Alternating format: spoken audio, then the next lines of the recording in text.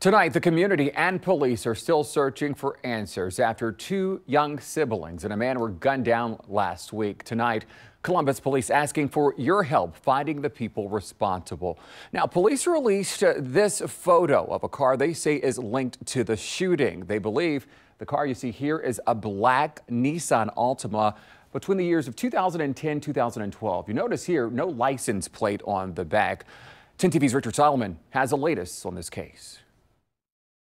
One piece of information could help solve this horrific shooting. I would hope that our community would come forward and say that we will not allow this violence to happen to these kids.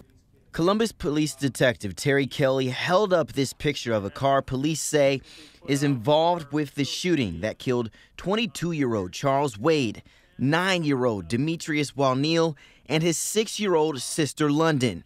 It was taken from surveillance video from Winchester Lake Apartments. Finding the car can help them find the shooters in this investigation.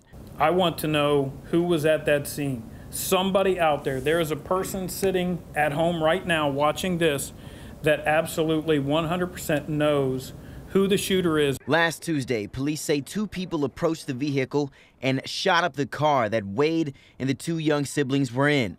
They took off in a car with a third suspect.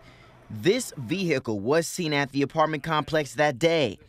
They're looking for a black Nissan Altima, believed to be a 2010 through 2012 model. You'll notice the car has no license plate, and the picture was taken in the daytime, even though the shooting happened at night.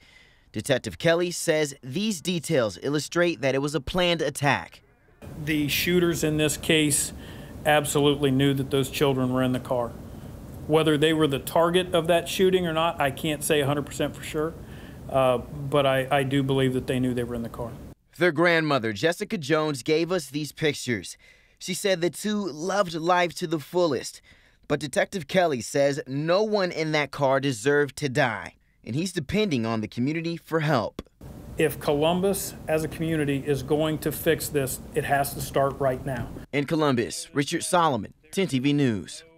Police telling us they have information about what led up to that shooting. However, they're not releasing that to the public at this time.